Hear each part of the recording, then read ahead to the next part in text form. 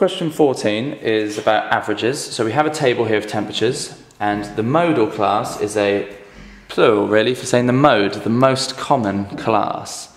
So here is one class, second class, third, fourth, fifth, and which of these had the most in it?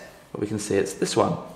So this is the mode. 20 was less than t, which was less than or equal to 20. A very easy 1 mark. But the 4 marks come from the harder stuff, which is the estimate of the mean.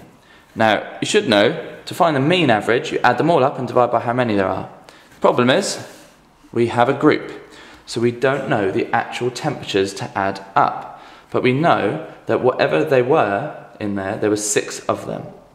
So because it says estimate, what we're actually going to do is make an estimate guess of what the temperature actually was.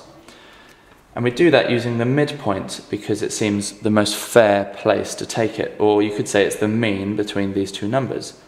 So I'm going to form 2 extra columns here. So this one's going to be midpoint. I'm going to shorten it to just MP.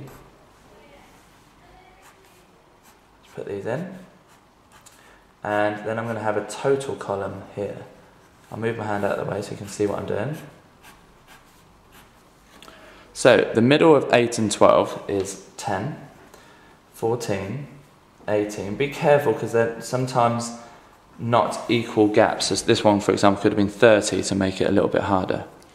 Now, so we're assuming now that 6 of them were 10 degrees centigrade, which would give me a total of 60. 8 of them were 14, so 8 times 14 is 112. Now, that's kind of the limit of my times table knowledge at this stage. I can do that one, 52. So I'm going to use my calculator to work out the rest. So 13 times 18 is 234, and 21 times 22 is 462. So the shortcut is to times these two, because if there's 21 times, it was 22 degrees centigrade, times them to work out what the total was. So now, go back to what I said about the mean. You have to add them all up. So this is the total of everything in the first group, second group, third group. So this here would be the total of every single temperature recorded. So let's add these up.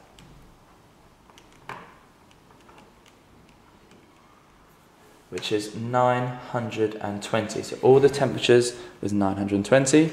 And we need to now divide that by how many days there were, which we're told up here is 50, but also if you're not told that, you just add up how many days it was over, the frequency, how often you did the experiment, which is 50.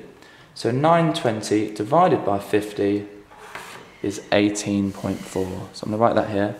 920 divided by 50, remember total of them all added up together, divided by how many there were, 18.4 degrees centigrade.